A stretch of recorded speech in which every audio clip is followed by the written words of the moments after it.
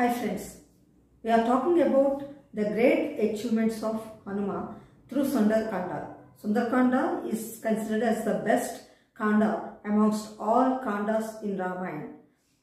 And we know that Hanuma is the great devotee of Lord Rama and still he is existing and he is still meditating and in Himalayas. That is what we know about Hanuma. And little part of Kanda we learnt earlier, and now we are stepping into the other part of Kanda. When Hanuma landed on Lanka, what did he do? Actually, he was abducted by Lankini, but he could defeat Lankini, and then he started searching for Sita, and he faced many problems. Here he exhibited his presence of mind, his powers, and his communication skills. Everything is well depicted in this Kanda, Kanda. Let us know the remaining part of Kanda.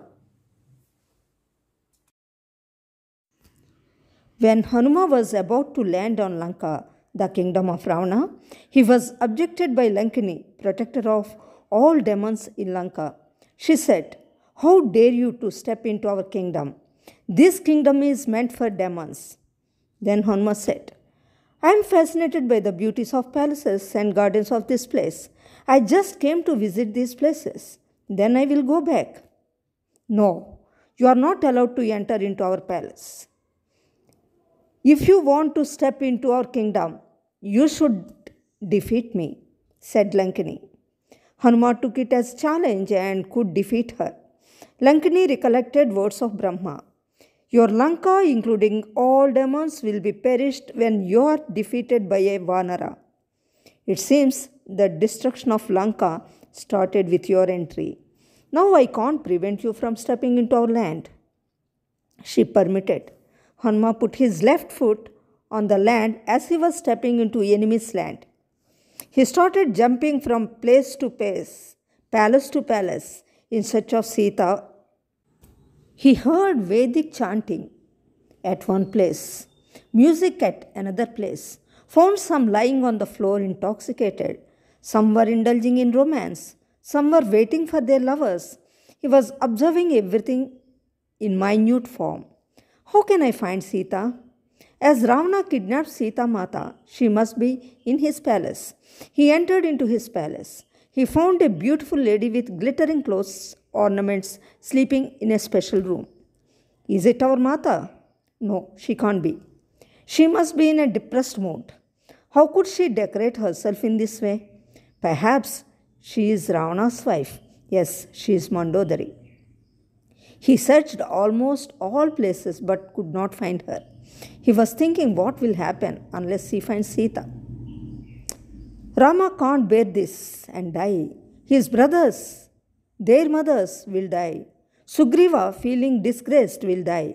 When their kings die, all Vanaras can't live. I challenged all. I will get whereabouts of Sita. But I can't go now. I better die. I thought of committing suicide, but his conscience told him, if you die, none can know the whereabouts of Sita. They can't fly 100 yojanas. If not today, some other day, you will know her whereabouts. Such other places which you haven't yet. He stood on the top of a palace and looked around. He found a garden full of Ashoka trees. There he found a lady at the foot of Ashoka tree with torn saree and was found gloomy. There were demons around her. He was listening to their conversation. They were persuading her, saying, "What do you know about our king Ravana? He is not only handsome but very powerful. He wants to make you the queen." When they said so, "Your king Ravana is like the blade of a dry grass for me," said the lady sitting under the Ashoka tree. Other demons tried to harm her. A demon named Trijata warned them, saying, "Please don't harm her. She is not an ordinary woman. Last night I had a dream. In the dream, I saw her husband Rama coming on chariot of thousands of swans. I found all bad omens about our king Ravana and all our demons. Lanka was in bloodshed. Trizata was the daughter of Vibhishan, who was the youngest brother of Ravana. Hanuma was observing everything sitting on a tree.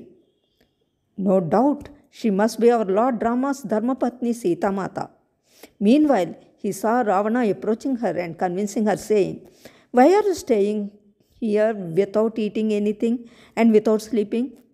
If you accept me as your lover, you will be mistress of my beautiful wife Mandodari." Janaki Mata was so annoyed with him and said, "Are you not ashamed of yourself to talk to a married woman like this? You are not even equal to the toe of my beloved Rama. I would better kill myself instead of accepting your proposal." Hanuma shed tears knowing her situation. When Ravana left the place, Hanuma wanted to make serene atmosphere there which would please Janaki. He started singing Rama's story very melodiously. It was so soothing to the ears of Janaki Mata. She looked around. He found Hanuma as a tiny monkey and singing this song. He jumped down the tree, touched her feet. "Are you the one singing Ramacharitra in this cell-like place? Who are you? Is Ravana playing another trick by sending you?" asked Sita. "No, Mata. I came as messenger of Rama to know whereabouts of you. Rama is missing you a lot. If you sit on my shoulder, I will take you to Ram. Trust me," said Hanuma. "How do I know you are messenger of my beloved Rama?" He introduced himself and where he came from. He showed his magnanimous form. "See, Mata,